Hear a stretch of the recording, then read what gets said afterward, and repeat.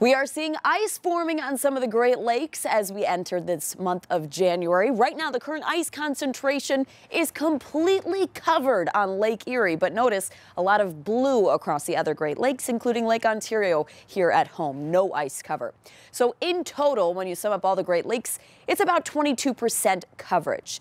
Something to note, though, is Lake Erie has just formed this coating of ice in just the past 10 days. And that's because of some colder air that's been building in for this month of January alone.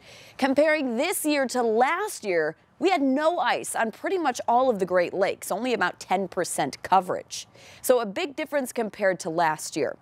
So Lake Erie right now is ice covered, but Lake Ontario is still seeing warm temperatures, or at least warm above that freezing mark. Temperatures across Lake Ontario and the rest of the Great Lakes range from 38 to 42 degrees.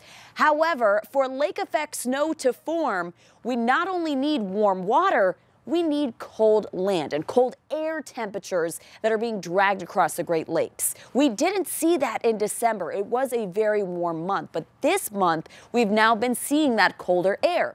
As that cold air is drawn across the Great Lakes, it picks up that water vapor or moisture, condenses it, and then drops it as snow as it moves directly inland. And that's why we've been seeing a lot more lake effect this month alone in central New York, because warmer water means more snow, and of course we need that cold air. Plus some other factors include instability and wind shear in order for that lake effect snow to develop. So a snowy scene here in central New York. We'll see if it continues. Reporting on the weather deck, I'm meteorologist Violet Skyber.